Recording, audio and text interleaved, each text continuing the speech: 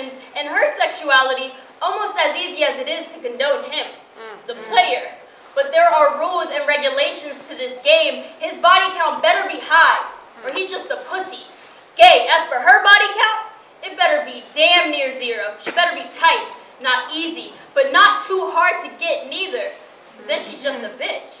Find yourself a virgin girl, bro, and dehumanize the hoes, dots, sluts, and whores, you know, those girls.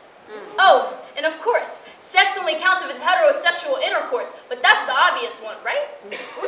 Are you as confused as I am, or have you just given up and succumbed to the ways in which our society functions?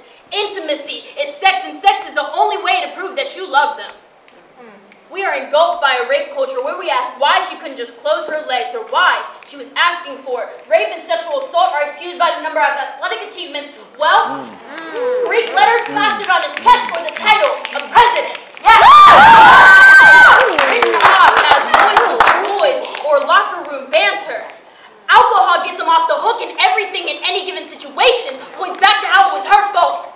We ask ourselves why she couldn't have just been more careful, or better yet, we convince ourselves that she's lying. I don't believe you. Are you sure that's what happened? Are you sure? But he is such a good guy, he wouldn't do that. Did you kiss him? Did he finish? Why'd you wash the evidence away? We don't believe you. I don't understand why we don't believe her, and why we just teach our boys not to rape and how to respect and not objectify women. Have we simply accepted how messed up this is? Well, tell that to her, your daughters, sisters, nieces, cousins, and friends. How do you explain this to your son, brothers, and nephews? What about to the girl who wanted to cuddle, maybe kiss, but not have sex? To the girl who wasn't ready and then blamed herself? What if I would have been louder? I should have clarified. What if I would have put up more of a fight? I shouldn't have let him on. No. No means no, whether it's a whisper or a shout, intoxicated or not. He should have understood that, and he should have respected that. But damn, it was shameful. She was ashamed, so she kept that internal for 2 years. Internal, invisible for 2 years. And then she did it. Meaningless sex, and it was great because she finally said yes and meant it. No feelings, just yes, and she meant it. She became a slut because sex became meaningless. She figured if she never said no, she would never feel like that again. And her choice would never be violated with yes. So it had nods and yes, it became routine with whoever.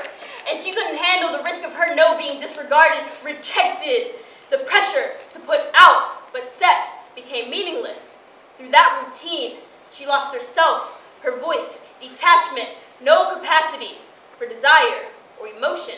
She lost how highly she thought of herself, how much of a privilege her body and soul was and is, how sacred connecting with her should be.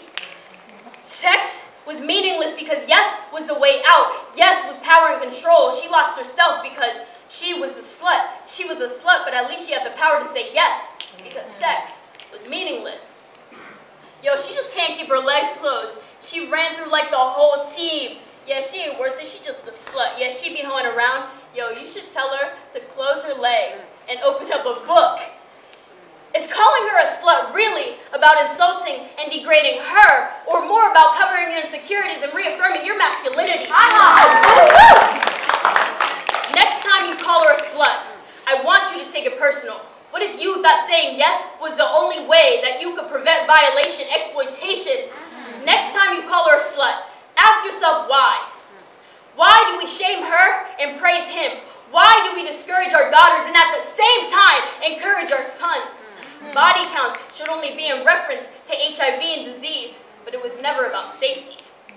It was always about making sure that he was not gay and he could get women. He was sexual and not emotional. Think about the state providing Viagra and not tampons. This has always been about shaming her, controlling her, and discomfort with women owning their sexuality. To the boys struggling to find their way in a world where hypermasculinity is the norm. Don't catch feelings as shoved down your throat. Sex is thrown in your faces. I want you to know that it's okay to be nervous and scared and awkward. It's okay to have feelings and want something beyond the physical. So to those boys, I'm sorry that you are trained not to cry. And that toxic masculinity is not recognized because it just shows that you're not gay. And I'm sorry that gay is still used as an insult. As if it's not okay to love. So to those boys struggling to find their way in a world where the answer to every goddamn question is man up. I see y'all, and I want you to know that it's okay to be yourselves, and that acknowledge that her strength does not equate to your weakness, and having feelings and emotions does not make you weak. So to the girl, I believe you. I see you. I believe the pain, and I know it hurts. And sex lost its meaning because of the emotional burden attached. You stop trying to make deeper connections out of the fear and panic attacks that would come and go, but I need you to know that you don't have to explain your decision. You don't have to validate or explain yourself or your body to anybody. So next time you want to say no, whether you whisper it or yell it, say no and mean it. And if he asks you why, tell them because I fucking said so. Yes.